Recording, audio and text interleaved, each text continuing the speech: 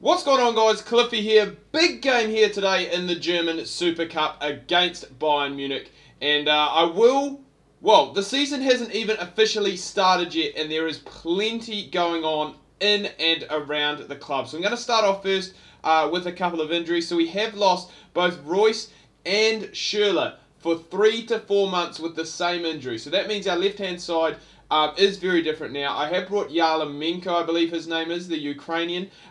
He is now in the side. He is our starting right winger, and we have Christian Pulisic, who played so very well in episode 1 on the other wing. So that's that there. Now, you're probably going to notice that there's no Aubameyang up top either. That is because PSG has actually activated his release clause. They've offered... I think that's Götze? Is that Götze? I think it is. The Wonderkin getting the job done, and Mario Götze against, I guess, his former club against his former club against his former club, because started off at Dortmund, went to Bayern, is now back at Dortmund, obviously.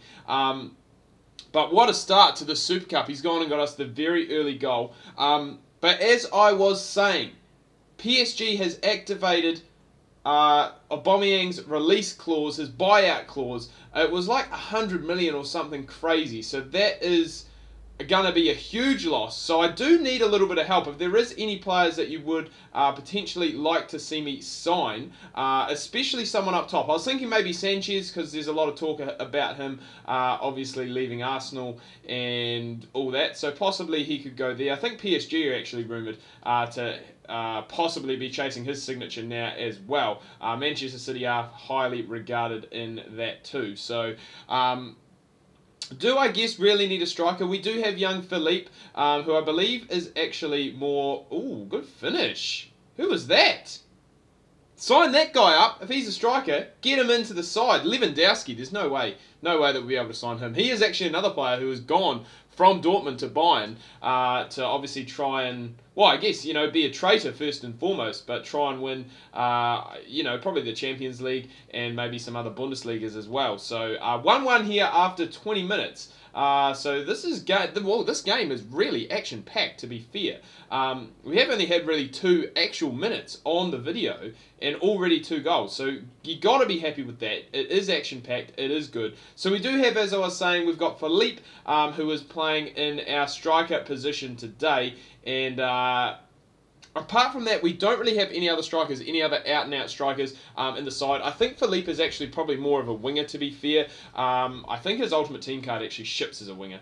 So it'll be interesting to see how he goes. He is a centre forward, so playing up top today. He's normally used to just playing just in behind. But we do, with that money that has been spent on Aubameyang, I think out of the I think it was about 106 million, his buyout clause.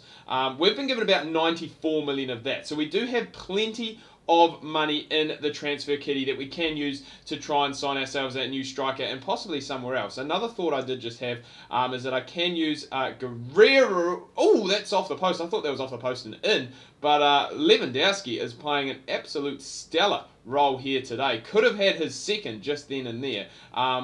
But back to the winger debacles, I have just actually had a thought that now that Guerrero is a left mid, that we could possibly look at using him as well. Here's the man we were talking about earlier, Philippe, having a shot at Manny Neuer, but it has been saved, and I believe we have actually gone and won ourselves a corner, so I'm pretty happy with that. Hopefully we can try and get something on the end of it, but there's plenty of money, as I said, in the kitty. We've had plenty of transfer offers as well for a host of players, as Socrates is going to let rip there from a very long way out. Gets a deflection and does go out for a corner. But plenty of transfer offers. I think Lucas Piszczek, I did talk about that in the last episode, that he was offered, I think we were offered 17 or 27 million euro for him from Chelsea. We have had offers for Royce, which has been flat out declined. He is the club captain. He's not leaving Dortmund. I've got his name on the back of my shirt. If that happened, I'd have to get a new Dortmund shirt, because we can't have that. So there was him. Shinji Kagawa had an offer as well from Liverpool. I think the Royce offer was from Liverpool as well, so they must have a bit of money in the kitty to spend. And Lewandowski makes it 2 just before the half-time interval. There is only about 2.5 minutes left to go, but he does make it 2. and he is really bossing this game at the moment. Apart from that one header from Götze, that really has been the only goal-scoring opportunity I would say that we have had in this half of play so far. So if we can try and nab one here right before the interval, I will be absolutely stoked with that. But don't really want to concede a third, because I think that would almost see us dead and buried out of the contest heading into the second half as well, to try and, I guess, come back from 2 goals down, at least to get us level, and then we still need to score, obviously, that third to get us up there. But, I mean, the game's pretty even. We have had 6 shots, 5 on target. Bayern have just been a lot more clinical in their finishing, and Lewandowski, I mean, he has just played a wonder role up top here today. He has just been very, very impressive, as has this whole Bayern Munich team. And this, I guess, you know, this is the standard. This is a good benchmark to see where this Dortmund side is at, obviously. No Royce, no Aubameyang, as we have touched on, no Schürrle. So probably 3 very key players that are missing there. But to be keeping, I guess, in touch with Bayern, you know, you've got to be happy with that. We've got a lot of money, as I said, in the transfer kitty, so we can go and spend that, bring ourselves in a striker or 2. I mean, you know, for 100 million, you can probably get a couple of good strikers. I was thinking maybe Morata, but because he has only just moved to Chelsea, he probably wouldn't be available for a signature or for a signing right at this moment. So we can't really. I'm just trying to think really who else there is apart from Sanchez, who isn't. I mean, doesn't even really play as a striker too much. More of a winger, can play up top, but yeah, more of a winger, which we don't really want because the club is absolutely filled with them. Piszczek having a go. And we're just getting, to be fair, a little bit too cramped here and trying to be a little bit too cute as well. Trying to pass it around, play Arsenal style. And we are now going to see the first substitution. So Ribery coming off. I'm not even sure who this Pantov guy is, to be fair. Whether he's a regen or an actual player for Bayern. He is wearing number 41, so I wouldn't put it past him. And Götze is putting that one past his German teammate Manuel Neuer. And sorry, it's Philippe. It's not Götze. It is Philippe, the man who is playing. That is his first goal for us in this career mode, and we got to be happy with that. He is back in. He is in the side. I think he played quite a few pre-season games for us, more so on the wing. But he's still very young. I think he's only about 20, 21, possibly 22. So, you know, having Aubameyang at the club with him would have been amazing. But he now finds himself, you know, essentially as this first choice striker at the club. Which must be, you know, a club of Dortmund's, I guess, prestige and history. Could, you know, it could be a little bit unnerving, to be fair, because they are a very good club. I'm not sure if they've won a champion. No, I think they have won a Champions League because they do have 2 stars on their badges, so that would make sense. I think one of mine actually fell off the other day. I think it's sitting on the in the lounge floor, but that's all right. We won't worry too much about that. But yeah, Götze definitely has the darker hair of the 2, and that's a nice turn from Philippe and an even better save from Neuer to keep the scores deadlocked at 2-2. But this game has really had everything. It's been exciting, it's been good. Philippe getting another chance on, I'm not sure if that's his favoured left foot or not, but straight down the midst of Manuel Neuer. So apart from that, I'm just trying to think. Pre-season Cup, we did actually end up winning that. We played Liverpool in the final, and I think we beat them on pens, actually. So, yeah, I'm pretty sure we beat them on penalties, which is good. So we did get, I mean, we've got some extra transfer money from that as well.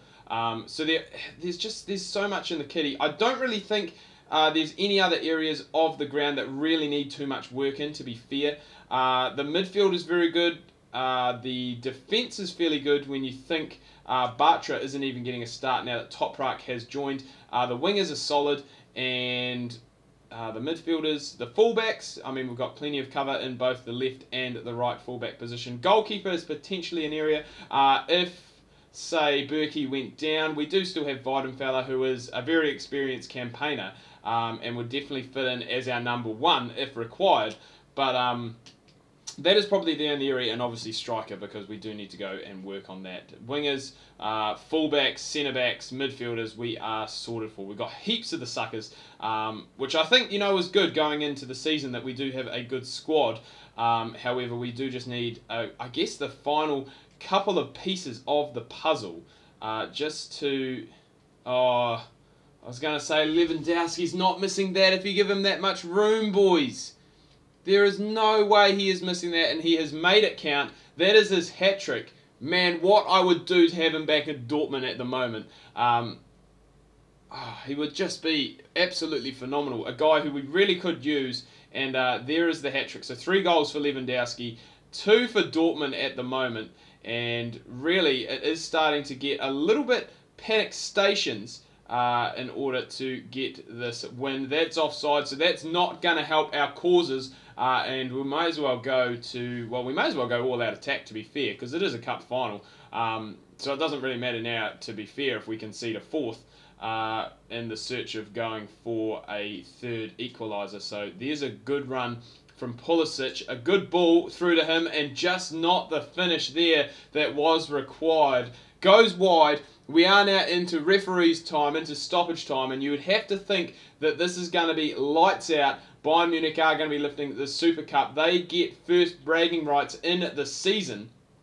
You would have to say the referee surely has to blow the whistle, and there it is. So Bayern win the Super Cup. They get bragging rights over Dortmund here. A former Dortmund man, Lewandowski, 7 shots, 3 goals, and he is the difference maker. That's, you know, we need someone like that in our Dortmund team to lead the line, to score us those goals, just because we don't really have it at present. We're not going to watch the presentation because, to be fair, we didn't win.